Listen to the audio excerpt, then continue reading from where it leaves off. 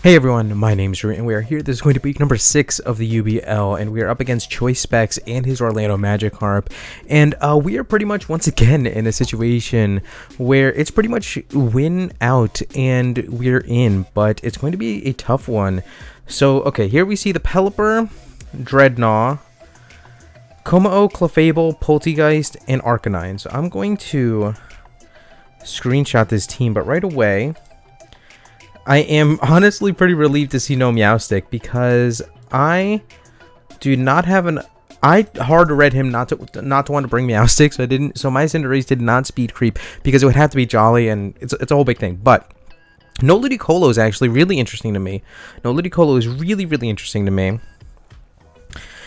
No Goodra is kind of wild to me. I could definitely want to see him leading off with Arcanine here. Especially if I want to lead off with something like the Cinderace. I kind of want to lead off with Rotom, but Rotom is so important in case this Dreadnought gets out of control. I kind of honestly, okay, I think Silvally makes as much sense as anything else as a solid lead here. I can parting shot on pretty much anything that he would want to lead off with. And I have a Silvally Dragon. It was primarily meant to handle the Ludicolo, which I feel silly about now. I definitely would have been better off probably with a Silvally Grass, which was also originally for the Ludicolo. But I don't know, maybe I would have been better off doing something else here. I like Dragon. I think Dragon suits the team well, but does lead off with a KOMMO-O. Now, I definitely do not guarantee I outspeed this KOMMO-O. I'm actually a pretty slow Silvally Dragon. I would not be surprised. I honestly wouldn't be surprised if this thing wants to... I have seen him, like, belly drum right off the bat. But he does have to reasonably fear a multi-attack here. Yeah, I don't think he can really mess around with multi-attack rolls here. So I think I'm pretty safe just to click Parting Shot. Even though, again, this KOMMO-O can definitely set up turn 1. I have seen him set up in the past pretty much turn 1. And there's the sub. Okay, that's really problematic. That's actually pretty bad for me. But what I think I'm going to have to do... Oh my god. I did not even think about that. Okay. Now here's the thing. If this thing is Belly Drum, I can multi-attack here. If this thing is Belly Drum, then I can give up my KOMMO-O. And as long as I leave this thing not behind a sub, then my Togekiss should be able to come in and always KO here. So I think I'll be okay. But, yeah, multi-attack... Parting shot into a soundproof KOMMO-O was pretty silly of me, but I don't think... Yeah, this thing wasn't Salic Berry, and even if it was Salic... Well, no, if it was Salic Berry, then I'd be in trouble. But no, I'm pretty sure that even if this thing does have to go down... Man, I could try to call some kind of a switch here. But what do I really need Silvally for? I mean, getting a Thunderbolt off on the Pelipper would be huge. But no, I think I'm fine. I don't think I saw any type of Salic Berry or anything like that. She's gonna Drain Punch me and get a whole bunch of HP back. But that is a lot. That is more HP than I would have thought. But I don't think he got off any type of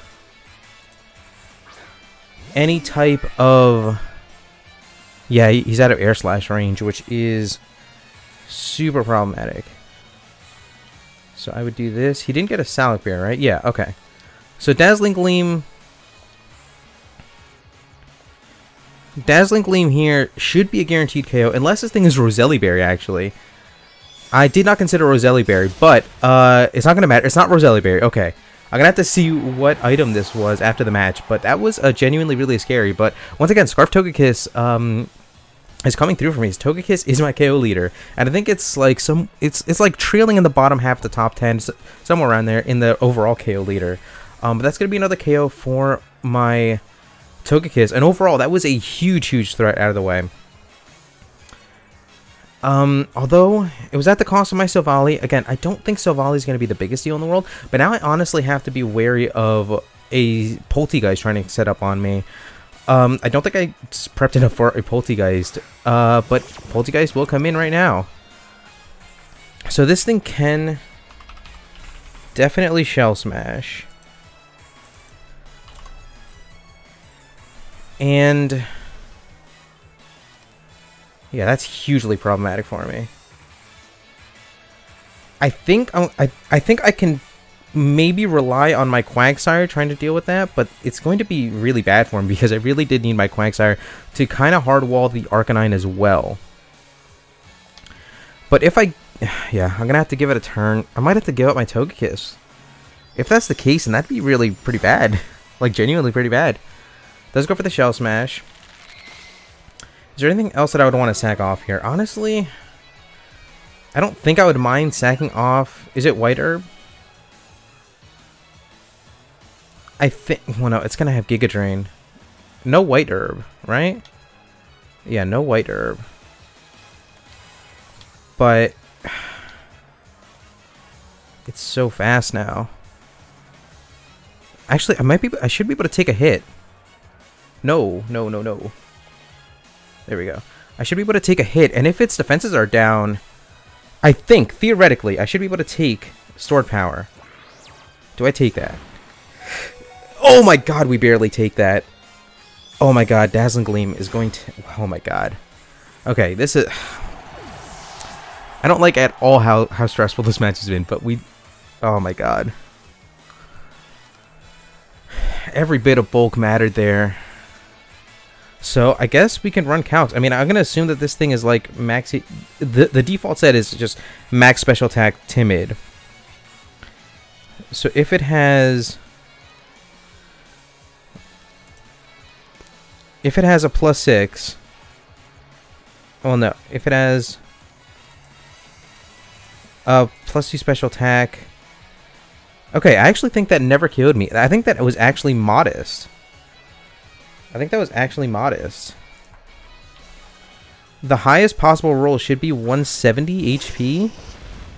And my HP is 173. Okay, so...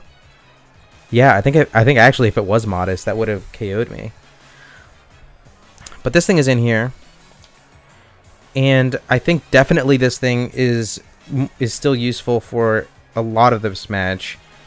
And I think I can wall it a bit with my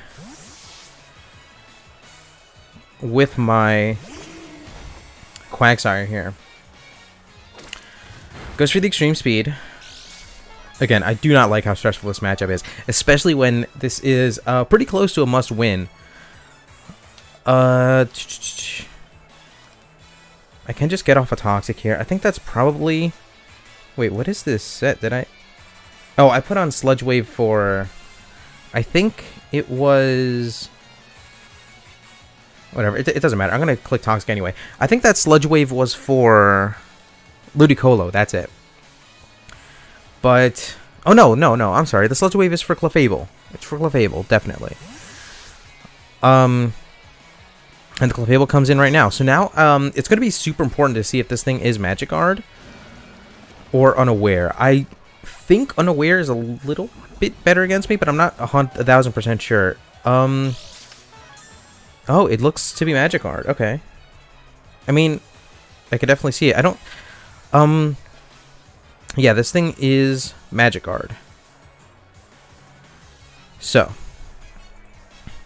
I really want to just gauge damage here. This thing could just set up rocks, which would be pretty problematic for me as well. And it honestly makes me want to... I know, I could honestly just make this play. I think rocks feel so much better for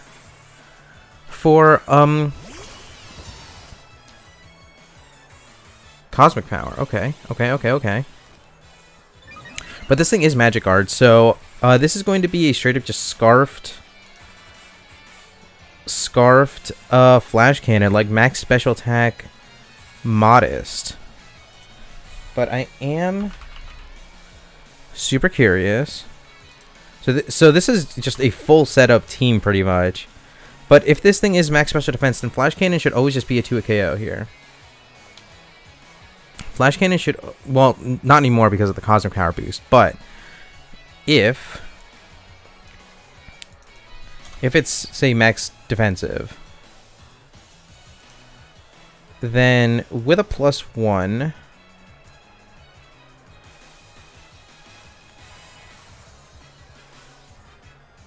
yeah, it should still be a 2 KO technically, but my flash cannons would be able to outpace the. Does withdraw? Okay, that's important because I'm really not trying to, even if you could say that he called me out with his Pelipper play, I really don't mind in the situation. He's really not making this easy on me. I have to play this out remarkably well. So I think this is a solid all-around play here. No, I think I really don't want this thing taking damage though. But the Volt Switch opportunity is super duper just tempting here. I'm still super curious as to what that KOMMO-O item was. Maybe it was meant to be Salic, and he missed it. Tailwind. Okay, that's definitely not problematic, or not problematic, I should say. But like I was saying, Volt Switch is as tempting as anything else here. I don't know. I could definitely see him wanting to goes for the Hurricane. That is a lot of damage. That was a crit. That's as far as not good things go, that's pretty not good.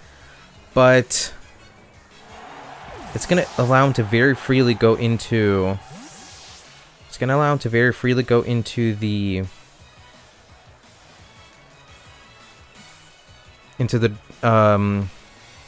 Dreadnought. But this thing is always a solid answer to Dreadnought. This thing is a solid answer to the rest of his team outside of the Clefable. The Clefable is super problematic for me. But how do I play this? I think I have to wait out this Tailwind here. And the thing is, I don't think. I mean, I'd be amazed if he has a super fast Clefable. And he definitely could, but I'd be surprised. Personally. And I think he has to go into Clefable now, because giving me a Scalding Rain doesn't seem the best for Arcanine or for the Dreadnought. But having to wait out the Tailwind is really bad. It's actually pretty bad. So this thing comes in. I have to switch out into something. I can go for... Yeah, no. This makes the most sense because... this thing is no longer going to be able to do anything against the rest of his team because of the... Go straight up for Moonblast.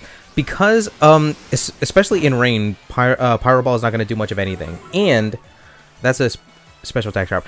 And against the Arcanine and the Dreadnought, Pyro Ball is not going to do much of anything. So my best utility for this thing is to click Iron Head a few times and try to weaken this Clefable. If anything, it would open the door up. First of all, it burns Tailwind turns, and it opens the door for my Togekiss later in the match. So that helps. I think he expected me to want to go into Duraludon in that situation. And obviously a flinch would be wonderful here, but goes for the Cosmic Power. Regardless, I think just weakening this thing is optimal.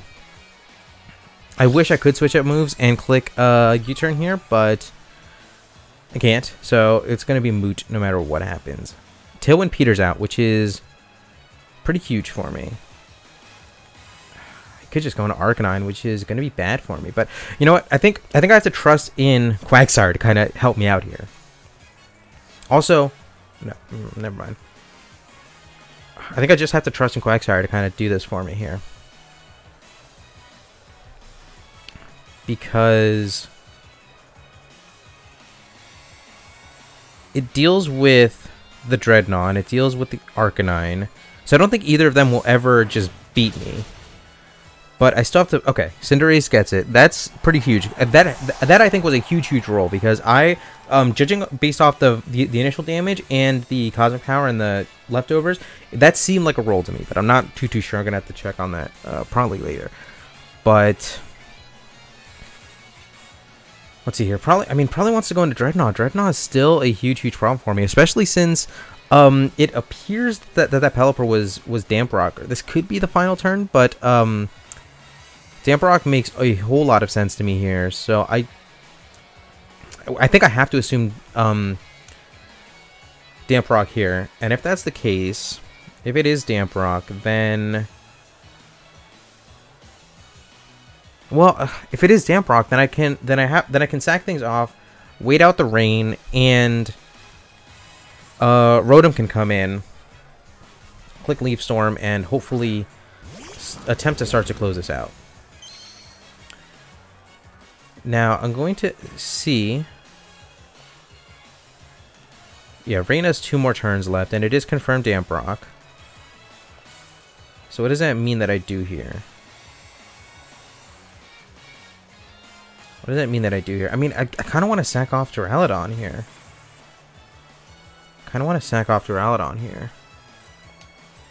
Because it can probably take a water move, and then on the next turn it would wait out the rain, and then I can start to make things happen. Although if it's a fast Dreadnought, then Rotom is too weak to deal with it. Swords Dance. Okay. Okay.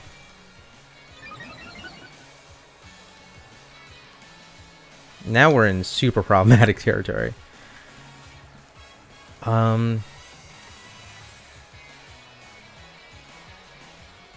Actually, no.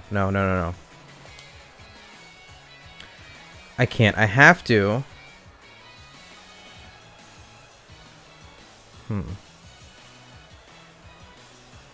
Yeah, I might just sack this thing off. I should have attacked. I should have at least gotten some kind of shit damage off, but I didn't. So Duraludon against Dreadnought. Goes for the EQ.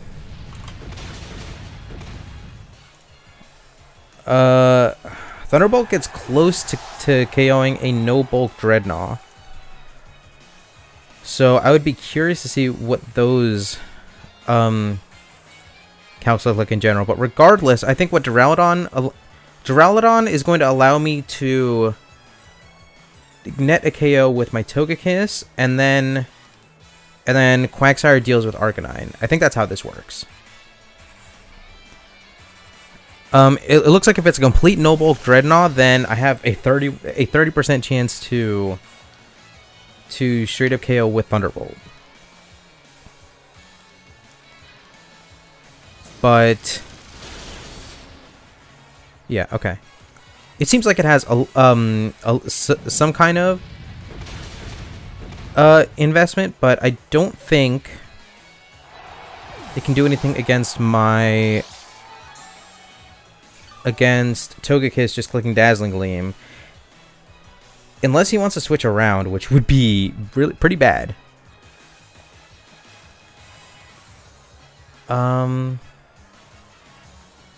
But yeah, I can actually click Aura Sphere here, which would be ideal to hit the Dreadnought and the Arcanine.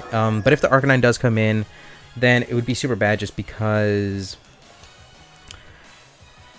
the Arcanine can threaten me with extreme speed, and I would have to figure something. At that point, I'd probably just hard switch out into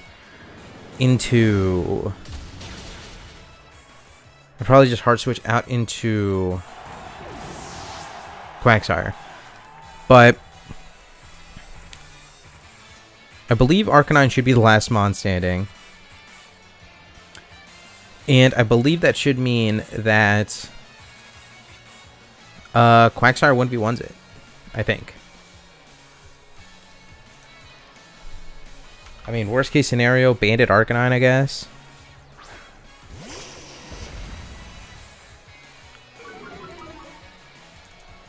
The default set's Life Orb, but if it is a super offensive Arcanine,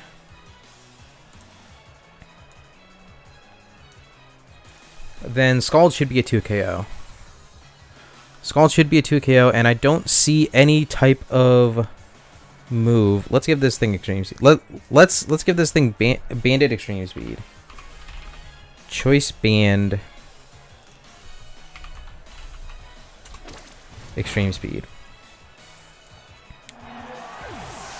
Adamant.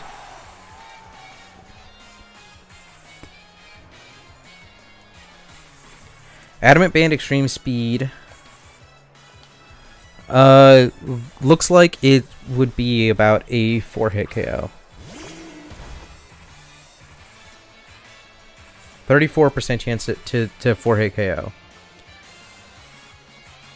So I think we can just Scald a few times, and I really and honestly really want to gauge damage on this Scald as well.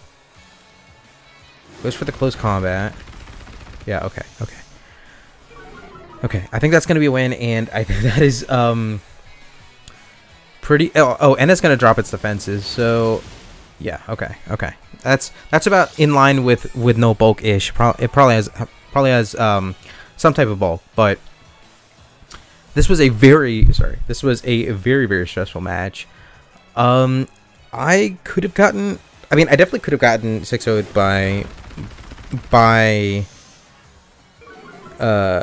KOMMO-O. Like most sets other than Scarfed, Togekiss would have gotten 6-0'd. And Polteageist, man, Polteageist could have beaten me on its own as well. But that's gonna be week 6. We take the win.